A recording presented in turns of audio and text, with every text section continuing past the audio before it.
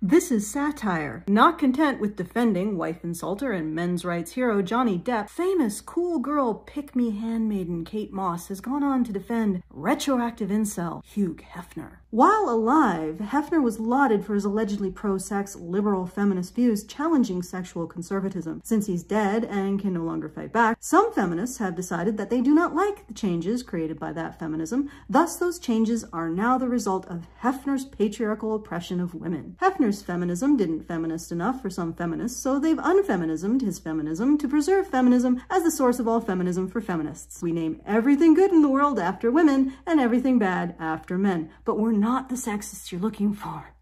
No. Thank you for your kind attention. This was satire. Please like, subscribe, hit the bell for notifications, and bumper.